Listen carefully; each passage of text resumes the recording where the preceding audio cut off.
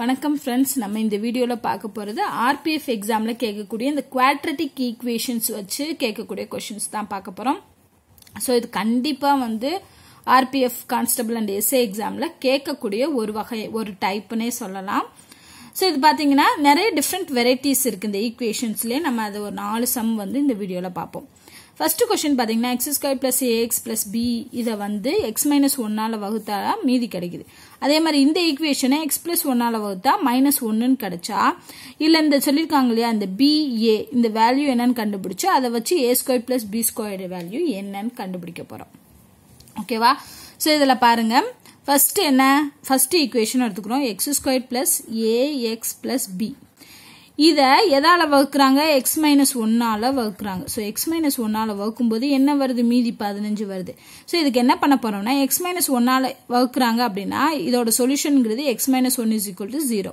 அப்ப x ஓட value என்ன 1. ஓகேவா? சோ இது என்ன பண்ண போறோம்னா x is equal to 1 இத சப்ஸ்டிட்யூட் பண்ணிட்டு அது எதுக்கு ஈக்குவல் பண்ண போறோம் மீதிக்கு ஈக்குவலா இருக்கும். ஓகேவா? சோ அதுதான் நம்ம இங்க பண்ண போறோம். சோ 1 போட்டோம்னா 1 square 1 plus a into 1 a plus b is equal to எது அதோட மீதிக்கு சமம் 15. ஓகேவா? சோ அதேதான் இங்க அடுத்து என்ன பண்ணலாம் இது சிம்பிளிஃபை பண்ணோம்னா a plus b is equal to 14 அப்படின்னு வரும். அடுத்து இது வந்து ஃபர்ஸ்ட் ஈக்குவேஷன். செகண்ட் ஈக்குவேஷன் என்னன்னு பாருங்க x squared plus bx plus a. இத வந்து எதால வகுக்குறாங்க x plus 1 ஆல வகுத்தா மீதி என்ன கிடைக்குது minus 1 கிடைக்குது.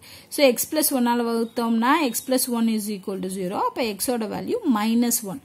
minus 1 இங்க அப்ளை பண்ணி எதுக்கு ஈக்குவல் பண்ணணும் minus 1ங்கற மீதிக்கு ஈக்குவல் பண்ண போறோம். minus 1 whole squareங்கிறது plus 1 ஆயிரும். இங்க வந்து minus b plus a is equal to minus 1. இப்போ என்ன இருக்கு a இந்த minus 1 இந்த பக்கம் கொண்டு வந்தா plus ஆயிரும். அப்ப plus 1 வந்து 2 ஆயிரும். இது எல்லாத்தையும் அந்த சைடு கொண்டு போங்க. சோ p minus a அப்படினு கிடைக்கும். ஓகேவா? சோ அப்ப நமக்கு என்ன இருக்கு ரெண்டு ஈக்குவேஷன் கிடைக்கு. இந்த ரெண்டு ஈக்குவேஷன் சிம்பிளிஃபை பண்ணோம்னா a and b வேல்யூ கிடைச்சிரும். இத ரெண்டையும் கூட்டணும்னா என்ன கிடைக்கும் 2bங்கிறது கிடைக்கும். சோ 2bங்கிறது 16. அப்ப bங்கிறது 8.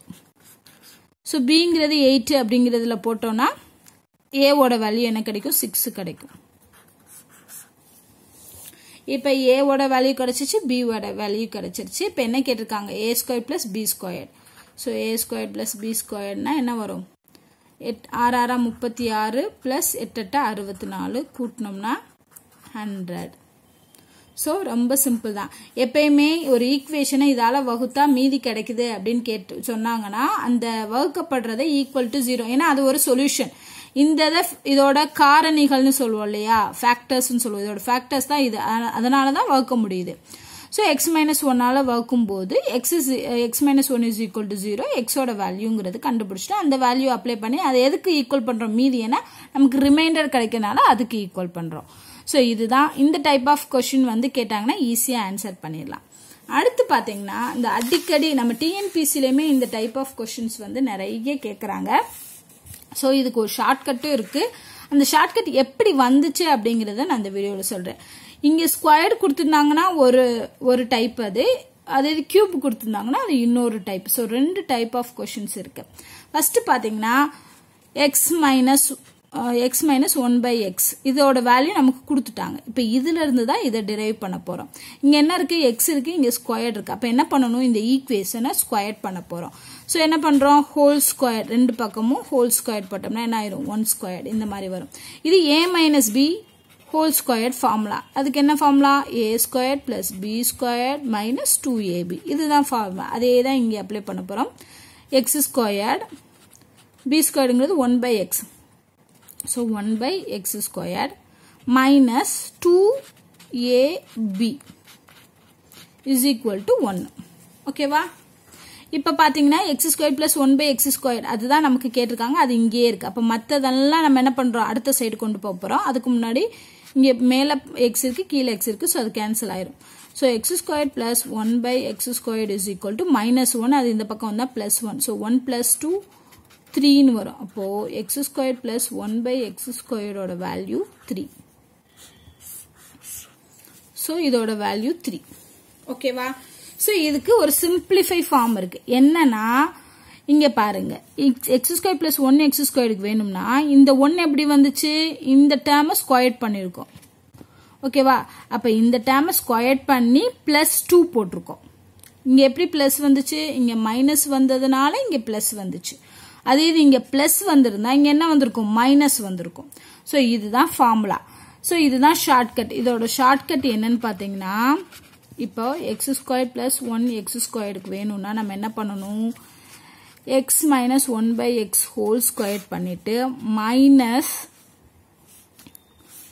sorry இங்க அதாவது இதுதான் main x minus 1 by x ல மைனஸ் வந்துச்சுன்னா இங்க என்ன பண்ணணும் பிளஸ் பண்ணணும் பிளஸ் 2 இது இங்க பிளஸ் வந்துச்சுன்னா என்ன வரும் அதாவது x plus 1 by x whole square வந்துச்சுன்னா இங்க minus 2 போடணும் சோ இதுதான் ஷார்ட்கட் ஃபார்முலா இது இப்போ ஹோல் பவர் 4 கேக்குறாங்க ஓகேவா இது மட்டும் கொடுத்துட்டு இதுலயே ஹோல் பவர் 4 கேட்டாங்கன்னா என்ன பண்ணணும் நம்ம x square plus 1 x square கண்டுபிடிச்சிட்டு திருப்பி அதுக்கு ஸ்கொயர் பண்ணணும் ஓகேவா இப்போ நான் பண்ணி காட்டுறேன் பாருங்க இப்போ 1 by x பவர் 4 இது கேக்குறாங்கன்னு வச்சுக்கோங்களேன் so x square plus 1 by x square கண்டுபிடிச்சாச்சு கண்டுபிடிச்சிட்டு அதுக்கப்புறம் சோ இப்போ x power 4 plus 1 by x power 4 க்கு கண்டுபிடிக்கணும்னா நம்ம என்ன பண்ணணும் இத கண்டுபிடிச்சிட்டு தான் இத கண்டுபிடிக்க முடியும் so x square plus 1 x ஸ்கொயரோட வேல்யூ 3 ன்னு தெரியுது அப்ப நம்ம என்ன பண்ணுவோம் இந்த டேர்மை ஸ்கொயர் பண்ணுவோம் இந்த இருக்குலையா இங்க என்ன பண்ணுவோம் ஸ்கொயர் பண்ணுவோம் இங்க பிளஸ்னா இங்க மைனஸ் பண்ணுவோம் மைனஸ்னா பிளஸ் பண்ணுவோம் அதேதான் இங்கேயும் லாஜிக் வரும் சோ என்ன வரும் அப்படினா இங்க 3 9 இங்க பிளஸ் இருக்கறனால இங்க மைனஸ் போடணும் -2 இந்த 2ங்கிறது கான்ஸ்டன்ட் வேல்யூ தான் ஏனா x minus அதாவது a minus b whole squared கண்டுபிடிக்கும் போது அங்க 2 தான வருது அதனால இந்த 2ங்கிறது காமன் அப்போ x power 4 plus 1 by x power 4 ஓட 11 மதிப்பு வந்து 7 இதேதான் x power 6 கேட்டாங்கனாலும் இதேதான் ஓகேவா சோ இந்த மாதிரியான டைப் அதாவது 2 4 8 அந்த மாதிரி கேட்டாங்கன்னா இந்த மாதிரி டைப் ஆஃப் செய்யணும் இதே கியூப் வச்சு கேக்குறாங்கன்னு வெச்சுக்கோங்க அது எப்படி பண்றது அப்படிங்கறத பாப்போம் சோ இது கியூப் வச்சு கேக்குறது already a plus 1 by a is equal to 3 ஓட மதிப்பு கொடுத்துட்டாங்க இல்ல a cube plus 1 by a cube ஓட வேல்யூ கேட்டிருக்காங்க இப்போ இதுல இருந்து கொண்டு வர போறோம் இப்போ இதுல a இருக்கு இதுல a cube இருக்கு அப்ப என்ன பண்ணனும் இத ஹோல் கியூப் பண்ணனும் so a plus 1 by a whole cube is equal to இதுக்கு 3 cube வரும் அப்ப 27 வரும் ஓகேவா இதுக்கு ஃபார்முலா என்ன a plus b whole cube க்கு formula a cube plus 3a squared b plus 3ab squared plus b cube இதே இங்க மைனஸ் வந்துச்சுனா இந்த இடத்துல மைனஸ் வரும் இந்த இடத்துல மைனஸ் வரும் அவ்வளவுதான் இதான் ஃபார்முலா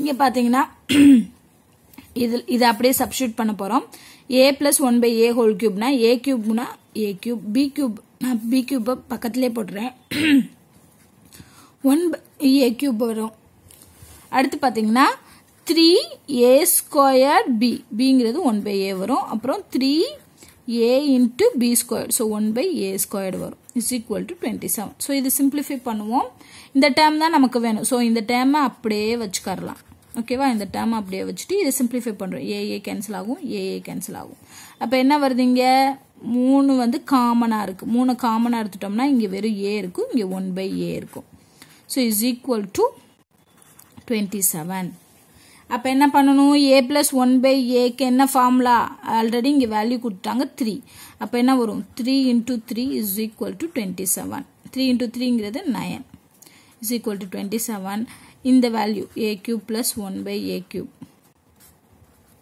இப்போ a cube plus 1 by a cube தான் வரணும் சோ அப்ப என்ன பண்ணுவோம் 27 minus 9 போட்டோம்னா 18 அப்படினு சோ அப்ப இதோட வேல்யூ வந்து 18 சோ இதுக்கு ஈஸியான ஷார்ட்கட் கொண்டு வருவோமா இந்த ஃபார்முலா தான் ஷார்ட்கட் இந்த ஸ்டெப்ல இருந்து தான் ஷார்ட்கட் கொண்டு வர போறோம் என்ன பண்றோம் இந்த a cube plus 1 by a cube வேணும்னா என்ன பண்றோம்னா இந்த டேர்ம் இருக்குலையா அதாவது a plus 1 by a cube பண்ணி அதில இருந்து 3 into a plus 1 by a வ கழிக்க போறோம் அப்ப என்ன அர்த்தம் இத கியூப் பண்ணனும் இந்த 3 ஐ கியூப் பண்ணிட்டு 3 into 3 3 ஆல பெருக்கணும் இந்த 3ங்கிறது எல்லாத்துக்குமே காமனா தான் வரும் ஏனா அது ஃபார்முலால வரதுனால இது இந்த வேல்யூ தான் சேஞ்ச் ஆகும் இப்போ இதே இங்க 4 கொடுத்துட்டாங்கன்னு வெச்சுக்கோங்க இதுக்கு ஈஸியா ஷார்ட்கட் எழுதணும்னா என்ன பண்ணுவோம் 4 கியூப் பண்ணிட்டு -3 into 4 நான் 64 minus 3 அங்க 12 கழிச்சோம் அப்படினா இதுதான் ஆன்சர் ஓகேவா அப்போ இங்கே என்ன வரும் 3 9 9 27 மைனஸ் 3 9 ஸோ 18. இதே இது a பிளஸ் 1/aங்கிறது 2ஆக இருக்குன்னு வச்சுக்கோங்க. 2 வேல்யூ இருந்துச்சுன்னா என்ன பண்ணுவோம் 2 கியூப் ஸோ 8 மைனஸ் 2 இன்ட்டு 3 6. அப்போ ஆன்சர் கழிச்சோம் அப்படின்னா 2 வரும். ஸோ இந்த மாதிரி தான் ஷார்ட்கட். ஸோ இதுதான் ஷார்ட்கட். ரொம்ப இது வந்து ஸ்டெப் வச்சு டிரைவ் பண்ணிட்டு வரோம். இது ஷார்ட்கட்டில் போடுறோம். ஓகேவா? ஸோ அவ்வளோதான். இந்த ஷார்ட்கட்டை மட்டும் தெரிஞ்சு வச்சுக்கோங்க. அந்த ஸ்கொயர்டு வந்தால் அந்த டைப் ஆஃப் ஷார்ட்கட் பண்ணணும். கியூப் வந்தால் இந்த டைப் ஆஃப் ஷார்ட்கட். அடுத்து பாருங்க இன்னொரு வித்தியாசமான மெத்தட். இது வந்து கொஞ்சம் வித்தியாசமானது. என்னன்னு பார்த்தீங்கன்னா 2 ஈக்குவேஷன் கொடுத்துருக்காங்க. இந்த ஈக்குவேஷனுக்கு தீர்வு கிடையாது அப்படின்னு ஒரு வேர்டு கொடுத்துருக்காங்க. அதாவது this equation has no solution அப்படின்னு கொடுத்துட்டு அப்படி இருந்துச்சுன்னா இது கேவோட மதிப்பு என்ன? இதுல 3 கேட்டகரி இருக்கு, 3 டைப் இருக்குன்னு சொல்லலாம். அதாவது நோ சொல்யூஷன் அப்படின்னு வர்றது, இன்னொன்று வந்து யூனிக் சொல்யூஷன். யூனிக் சொல்யூஷன்னா ஒரே ஒரு தீர்வு இருக்கு அப்படின்னு வர்றது. மூணாவது வந்து இன்ஃபைனைட் சொல்யூஷன், நிறைய தீர்வுகள் இருக்கு அப்படின்னு வருது. இந்த 3க்கும் வந்து கண்டிஷன்ஸ் இருக்கு. இப்போ நோ சொல்யூஷன் அப்படின்னா அதுக்கு வந்து a1 divided by a2 is equal to b1 divided by b2 is not equal to c1 divided by c2. அதே இது யூனிக் சொல்யூஷன் அப்படின்னா என்ன வரும்னா a1 divided by a2 is not equal to b1 divided by b2.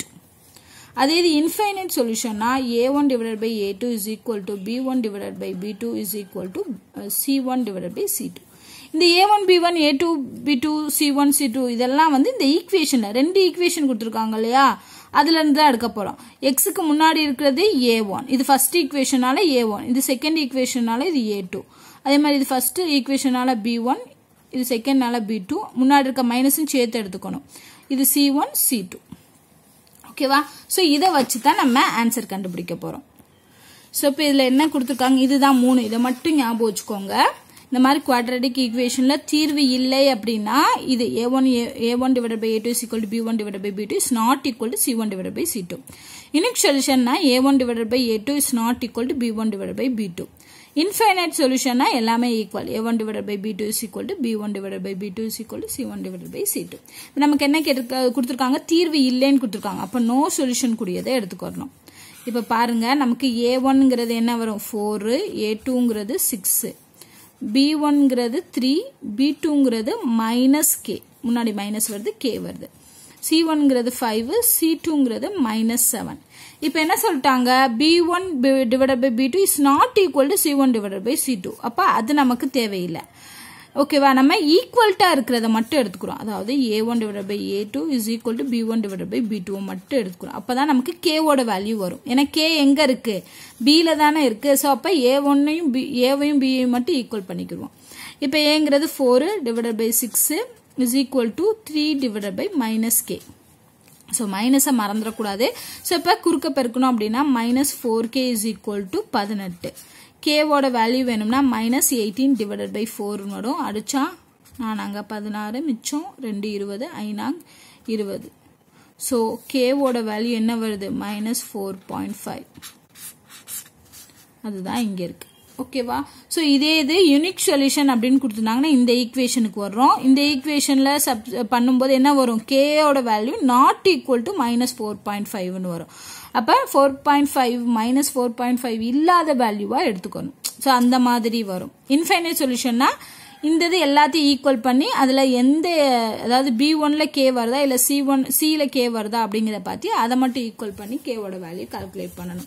So மெயினாக இந்த மாதிரி quadratic இந்த மாதிரி ஈக்குவேஷன் கொடுத்து தீர்வு இல்லை, இல்லைன்னா யூனிக் சொல்யூஷன் இருக்கு, இல்லைன்னா இன்ஃபைனைட் சொல்யூஷன் இருக்குன்னு கேட்டாங்கன்னா இந்த மெத்தட் இதை மட்டும் ஞாபகம் வச்சுக்கோங்க. ஞாபகம் வச்சுக்கிட்டோங்கன்னா இந்த டைப் ஆஃப் கொஸ்டின் நீங்கள் ஈஸியாக அட்டன் பண்ணிடலாம்.